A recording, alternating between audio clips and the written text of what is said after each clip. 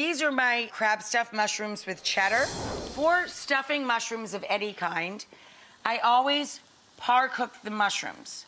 So I put them in the oven for a few minutes, like 8-10 minutes, at a high temp, 425, 450, and I let them shrink and give off some of their juice with a little non-aerosol cooking spray, salt and pepper. I then flip them over, put their butts up for a second, okay? And let them drain out so that when we stuff them, they're going to already be halfway there.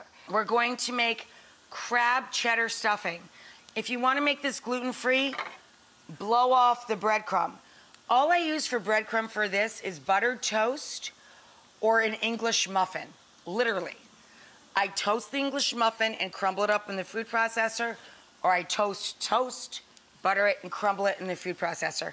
But this works, and I've done it many times with no bread whatsoever.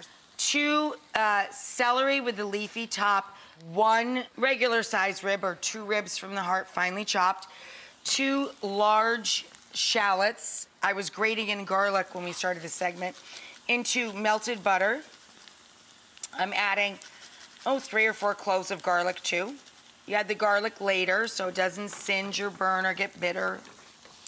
Okay, so 2 are shallots and our celery with leafy tops and the garlic in butter. We're going to add some sherry, 2 good turns of the pan and let it absorb. The alcohol will start to burn off as it condenses its flavor.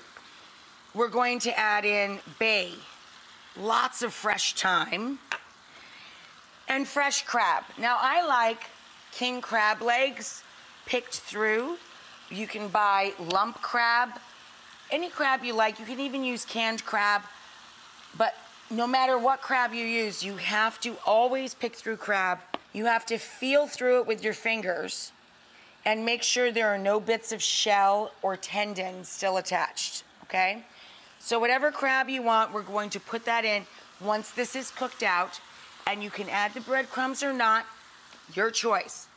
When it's cooled, it looks like this. You pull out the bay leaf. What really keeps this together is the cheese. You put in 2 cups per pound of cheddar, or in this case, horseradish smoked bacon cheddar.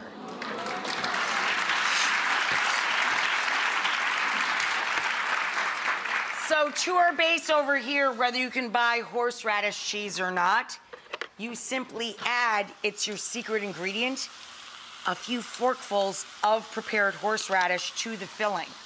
So you're making, it tastes almost like cocktail sauce, but there's no tomato in it, mixed up with the crab. Now, once we get this combined with copious amounts of Old Bay, because who makes crab without Old Bay? We stuff it back in our par-cooked mushrooms and overstuff it. I mean overstuff it, like ridiculously overstuff the mushroom, like that, okay? It should look like another mushroom.